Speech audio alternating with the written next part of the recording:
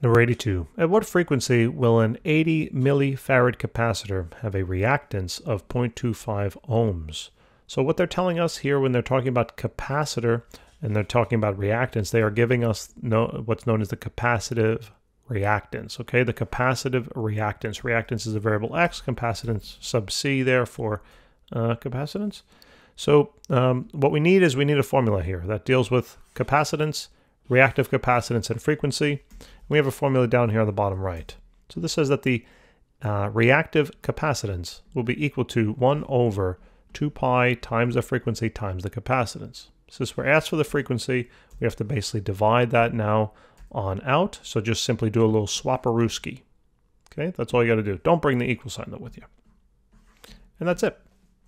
So then plug in the values. So there's going to be 1 over 2 pi times the inductive capacitance. Excuse me. Now I'm really confusing the terms.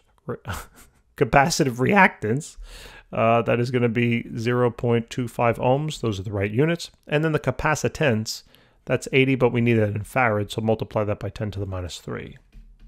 And that's it. So now 1 divided by parenthesis 2 pi times 0.25 times 80 times 10 to the minus 3. And 7.96 or so. 7.96 hertz. Well, that's how many cycles there are per second.